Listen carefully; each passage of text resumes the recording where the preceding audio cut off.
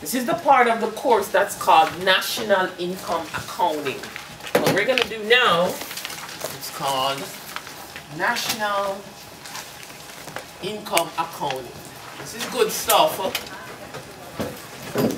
Any accounting majors? Yeah? But this is the part of the course where you have a little bit of an affinity for accounting. You don't mind econ so much. This is a great employment prospect if you are interested. Usually you need a grad degree in econ, maybe a little bit of statistics. You usually work for the government, so you are a civil servant, and they start off at pretty decent salaries. National income accountants can start off at $80,000–85,000 per year. This is not an easy job. This is serious stuff. What we're going to go through, I'm going to show you exactly what the national income accountants do. Now for me, this is not for me. I tried my hand at national income accounting very early in my career. It didn't take me very long to say, this is not for me, right? It's a little hardcore. The accounting people, because you kind of think that way already, you kind of like the process that we go through here. I have a tremendous amount of respect for national income accountants. I am a macroeconomist, and if it is the case where the accounts are not correct, if it is the case where these things are not put together properly, I would not be able to do any type of policy. It's the same for you. So the starting point is to figure out the different measures that we put together so that we can prescribe whatever needs to be prescribed for the progress of the overall economy. So we're going to start that process here. National income accounting. This, just generally, this measures the economy's overall performance. Yeah? So national income accounting, we're putting it together so we can measure the economy's overall performance. Think of it as accounting for the economy as a whole. That's one way to think of it. If you want to do the accounting for the entire economy, here it is, national income accounting. Now, in terms of checking the progress of the economy over time, in terms of figuring out the production levels, in terms of figuring out, do we grow, how do we stabilize? As I said, the starting point is here. There is one particular measure that we need to get a very good handle on. The measure of the overall production in society that we're going to start with is called the gross domestic product. And it is the beginning of the conversation of macro, the GDP.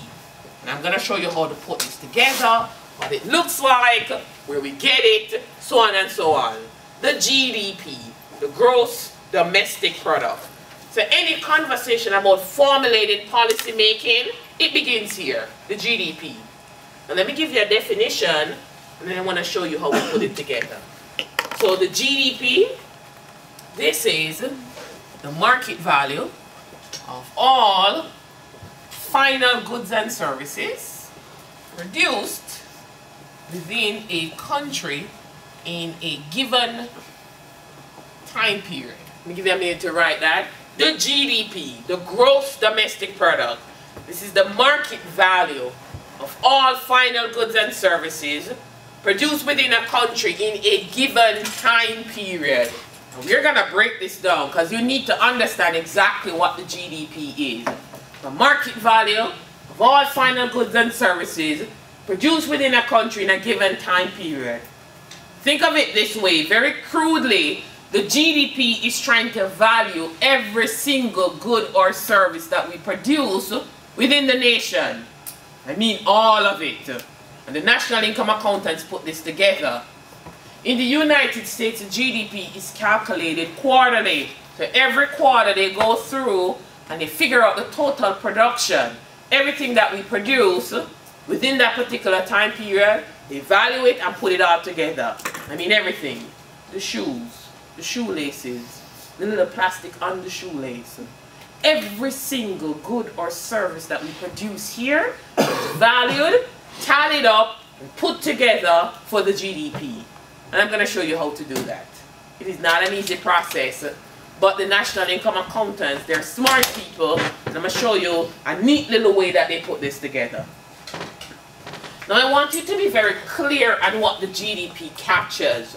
So certain key terms within this definition. I want to take them out and tell you what they are, because the GDP is very specific. I want you to know exactly what it captures. The first thing I want to take out is that market value. So certain things in the definition, I want you to be aware of what they are. And I'm going to start with the market value.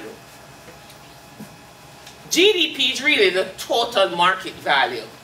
GDP is looking at everything we produce. How many cars, how many bottled water, how many dry erase, how many paper clips, how many rolls of paper.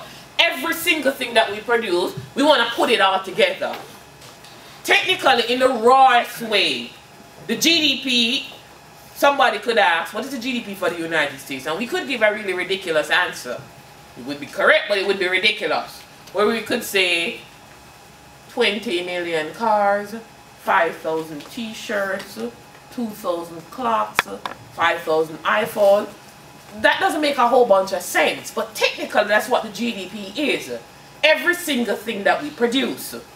Now for the GDP to make sense, for we to watch it over time, for we to use it for policy making, we have to have a unit of account. If somebody says to me the GDP for the United States is 20,000 bottled water, 5,000 sneakers, and 200 Yeezys, well, that doesn't make sense to me. If somebody says to me the GDP is close to $18 trillion for the United States, that makes sense. That's what we mean by the market value. We need to find a way to have a unit of account so that we can watch the value of the GDP from one period to the next. So we can know if we're doing a good job or a bad job. So that we can know if we're hitting a target or not. And when we do that at the market value. So even though GDP is total production of goods and services, we need to find a way to kind of evaluate. Give it a unit of account so that it can be in a particular format that makes sense. So let me give you a note for the market value. Total production. We must add together production, all goods and services. So everything that we produce, we gotta add them together for it to make sense. I'm gonna do a very crude example. The idea here is we use prices at which each item is traded in the market. So that's the idea. We are using the prices at which each item is traded in the market. And I'm going to do a very crude example to get an idea of what I'm trying to do here, or what GDP is trying to do rather. Do a very crude example. Let's say this society is producing apples. So we're going to say the price of apples. Let's say this is 10 cents. Prices of apples, 10 cents.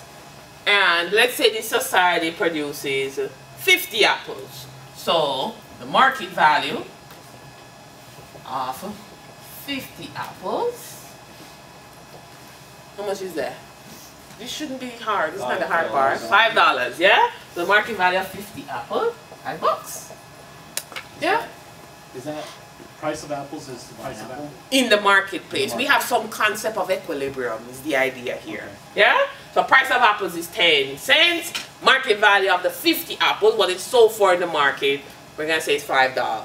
Let's say they also produce oranges. So let's see price of oranges. Put that at 20 cents.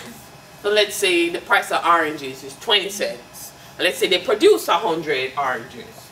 So the market value of 100 oranges. What's this one? The 100 oranges, the market value? $20. 20 bucks. Yeah? Now technically, the GDP, let's say this nation only produces apples and oranges.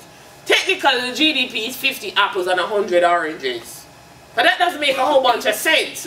Because what happens next year when we start producing steaks? And what happens the year after that when we start doing bananas? How do we compare from one year to the next? We're going to have a unit of account.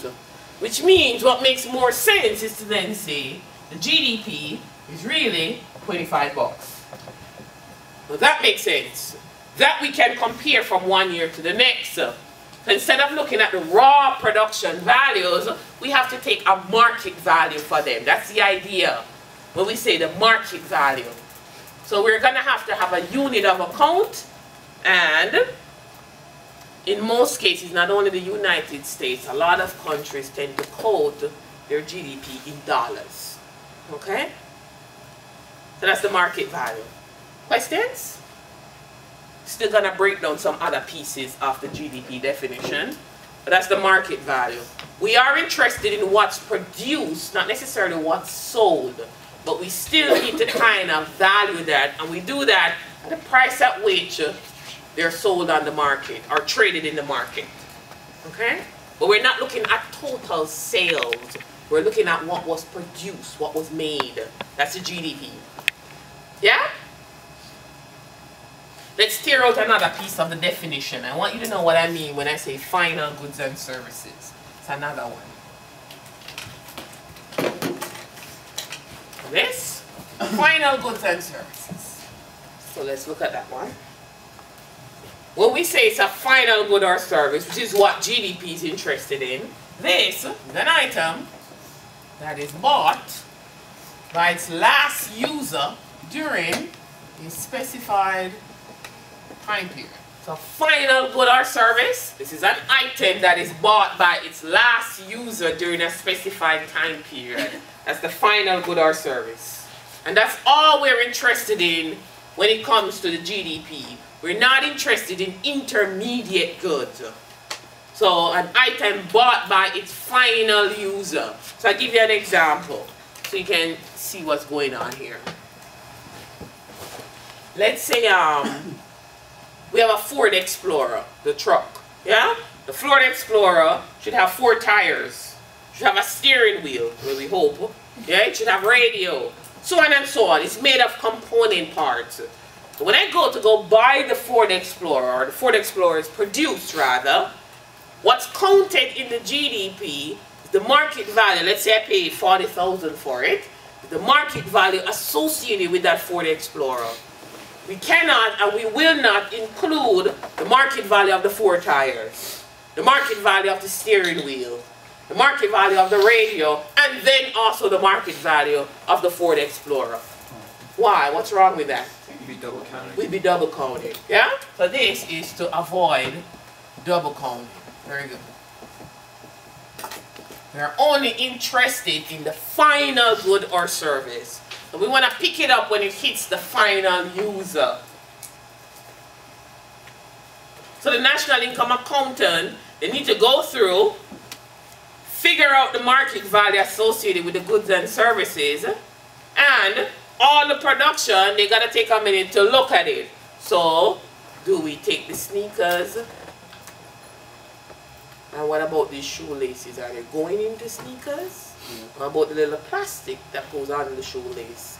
Is that, it actually gets that intricate. Okay? So they're only interested in the final good or service, and they got to pick up the market value associated with it. Okay? Questions so far? Because I want to tell you exactly what I mean when we say produced within a particular country. That's the other thing. That's another big deal in the definition. And I'm going to show you how to put the GDP together. Any questions? GDP is the total market value of all final goods and services produced within a country. And when we say within a country, we literally mean within a country. So when we say within a country, produced within a country, it's very important that you know what that means in the context of GDP. We mean what is produced